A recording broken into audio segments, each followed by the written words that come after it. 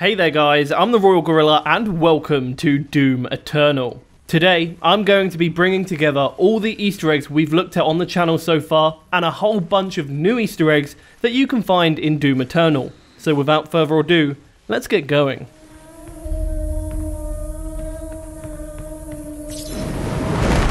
The first Easter egg we're going to be taking a look at in this video involves a dead child. I always like to keep it light here. Commander Keen is an old video game created by id Software, with its latest installment being on the Game Boy Color in 2001. Since then, the Commander has come against some hard times, and I don't just mean the mobile game, seeing as in Doom 2016, you could find his skeleton. Well, in Doom Eternal, it seems like the Doomslayer has kept Keen's skull, helmet and ray gun as a little souvenir, and now proudly displays them in his personal quarters. This, however, isn't the only place that we can find some references to Commander Keen. One of the collectible albums, Shadows Don't Scare, from Commander Keen, features Keen's skeletal remains once again. Also, during the Ark Complex mission, in the shop you can find some Commander Keen branded candies. He may be dead, but his legacy certainly lives on.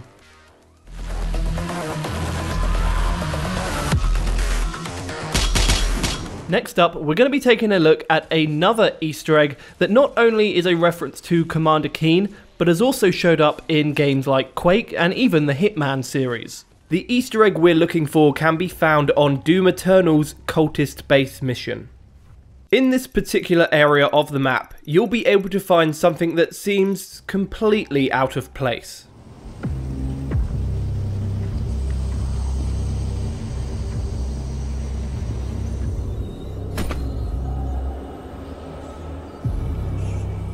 What we found right here is what's known as a dopefish. It first appeared in 1991's Commander Keen and continued to make multiple appearances throughout the Quake franchise and other id Software games.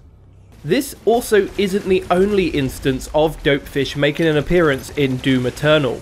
Continuing on the Cultist base mission, another can be briefly seen near this location.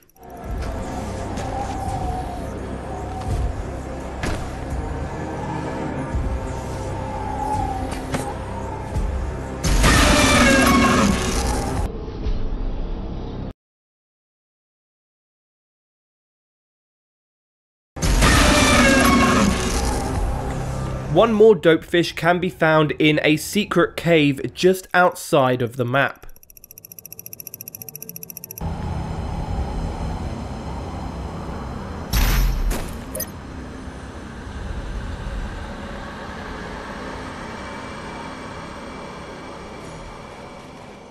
There may be more dopefish in this mission or elsewhere in the game, but these are the ones that I found at this time.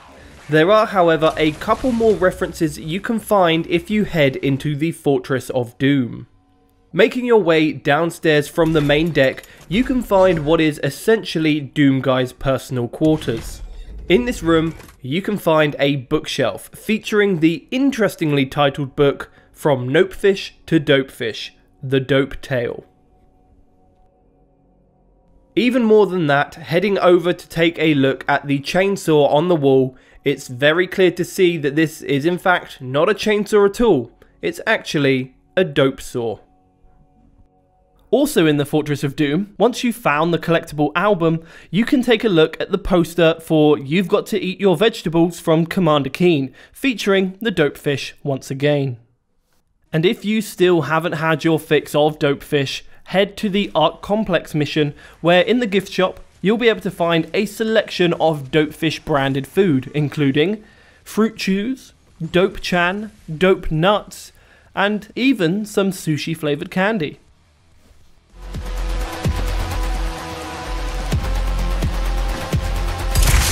Doom Eternal puts players directly into the middle of a war-torn Earth after it's been ravaged by a demonic apocalypse. That's not too dissimilar from Fallout's nuclear apocalypse, but I'd say Doom is definitely a little more intense. Aside from apocalypses, there's a small Easter egg in Doom Eternal that links Doom and Fallout even further. In the Fortress of Doom, making your way down to Doomguy's private quarters, you'll be able to find a bookshelf containing a number of small Easter eggs that we've already mentioned a few times before. The one particular Easter egg that we're here to take a look at now, however, is the book titled The Vault Dweller's Survival Guide, preparing yourself and your loved ones for the inevitable nuclear apocalypse. This book is taken directly from the Fallout universe, in which it was published by Vault-Tec and issued to the residents of their numerous Vault-style Fallout shelters. This book was also made available in real life as part of Fallout 4's Collector's Edition, so if you want to get your hands on a copy, just head to Amazon or something. Not sponsored. For another Fallout Easter egg, look no further than the Ark Complex mission, during which this stuffed animal can be seen in a shop window. This is actually a Mr. Fuzzy toy originating from Fallout 76.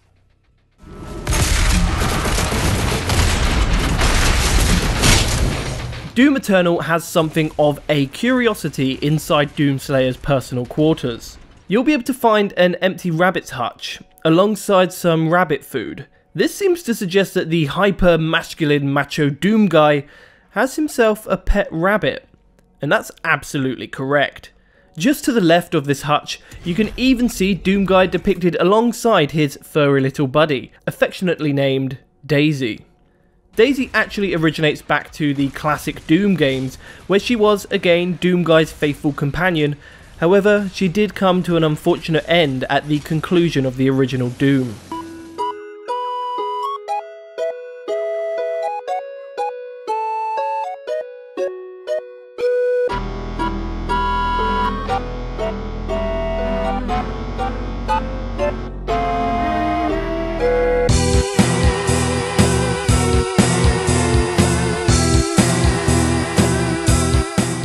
Now that poses the question, if the hutch is empty, where is Daisy now?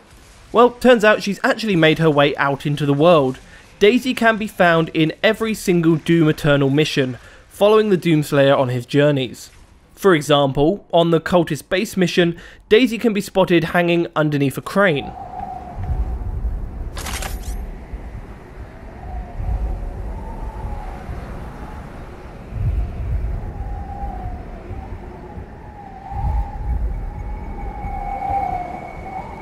Additionally, on Exalta, Daisy is found hiding just off to the side of the walkway at the foot of a statue.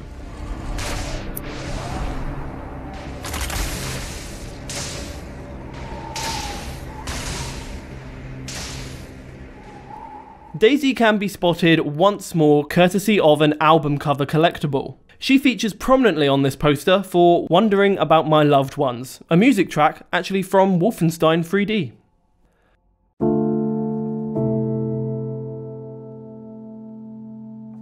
John Bain, more commonly known as Total Biscuit, was a very big player for many years in the PC gaming scene, with a particular love for 2016's Doom. Sadly, in 2018, he lost his long-running battle with cancer. Doom Eternal contains a touching tribute to Total Biscuit, alongside a message of solidarity. In the mission Super Gore Nest, in a shop window in the first area, you'll be able to spot the dimly lit Easter egg.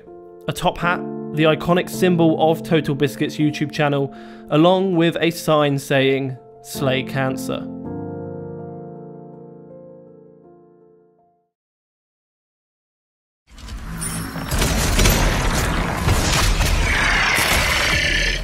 Doom Eternal is full of lava. It's literally coming out of the walls. To be fair, for a game that does partially take place in hell, you wouldn't really expect any less. You know what's also hell? Dying. Especially dying in an uncool way. Doomguy seeks to combine both of these problems into a fiery death that's cool enough for any 80s action hero. If you find yourself burning to death, keep an eye out for what happens as you sink into the lava.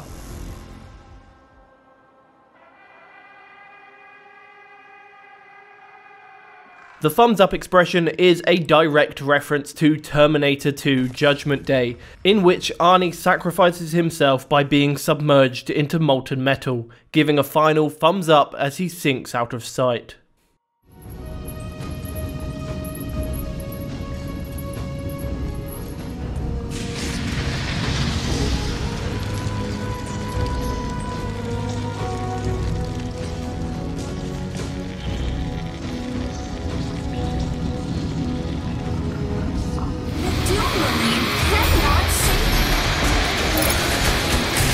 Doom Eternal pays homage to previous games in the Doom franchise in loads of different ways, from classic weapons to demons that have been with the series from the very first entry, but perhaps the best way is hidden within the PC in Doom Guy's personal quarters. Inside the Fortress of Doom, downstairs you'll be able to find a very old school PC. Now at first glance there doesn't seem to be that much going on here, but if we know the secret code, that'll all change. The code itself can be found near the computer on the bookshelf. Retconned, the life and times of Flynn Taggart is what we're here for. For those of you who aren't in the know, Flynn Taggart was the original name of Doom Guy, but now it's going to be the password we need for the computer. Simply enter this name into the code field and you'll unlock a fully playable in-game version of classic Doom 2.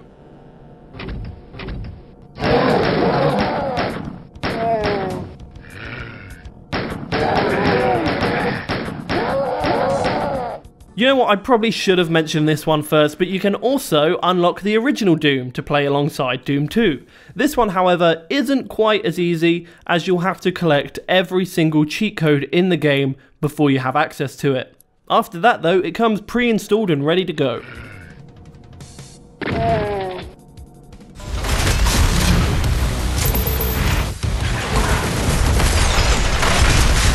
Doom Eternal is a game that shares a few similarities with another fairly recent FPS, Prey, least of which is that both games are published by Bethesda Softworks. Well, this little Easter egg in Doom Eternal brings the two games even closer together. Whilst it may be possible to find this elsewhere, I found this Easter egg during the Ark Complex mission.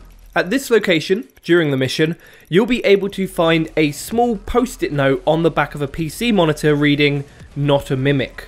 This is in reference to the alien species called mimics from 2017's Prey, which have the ability to mimic inanimate objects.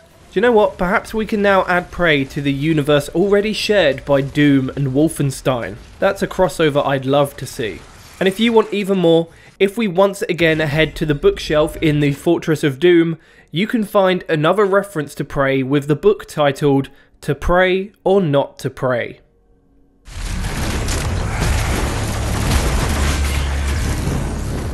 Doom 2016 had a very interesting little Easter egg featuring a birthday cake and a balloon. Doom Eternal has this same Easter egg, but it's had something of an upgrade. So, on the mission Super Gore Nest, once you've collected all 3 keys and proceeded to open the nest, 3 of these happy birthday balloons will spawn in different locations around this area. All you need to do is find each balloon, which I will show you now, and shoot each one.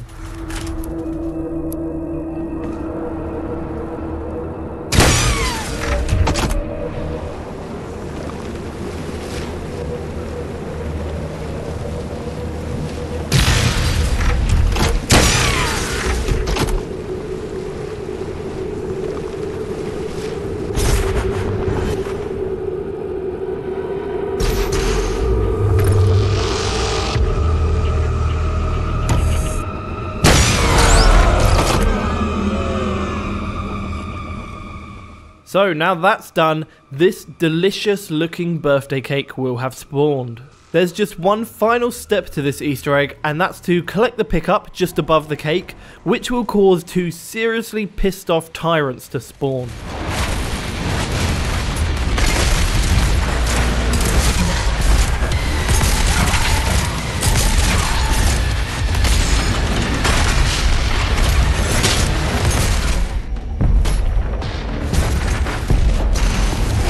Doom Eternal has a very interesting sense of humour, and I think that's no more apparent than inside the Fortress of Doom. If we once again head all the way to Doom Guy's personal quarters, we'll take one more look at that bookcase that I'm sure everyone is fed up of by now. Aside from the Easter eggs we've already mentioned here, all of these books are Easter eggs in their own right, and rather than go through every single one of them, I wanted to pick out some of my choice favourites. So, on the upper shelf, you can find 50 Shades of Slay, a reference to 50 Shades of Grey, Slayenstein, a reference to Frankenstein, The Man in the High Argent Tower is The Man in the High Tower, The Very Hungry Cacodemon is, of course, the Very Hungry Caterpillar. Demon Farm is a play on Animal Farm. And the Great Gatsby is, of course, the Great Gatsby. 1984 Dead Demons is just 1984. Maybe one of my favourites is Green Eggs and Pentagrams, which is, of course, Green Eggs and Ham.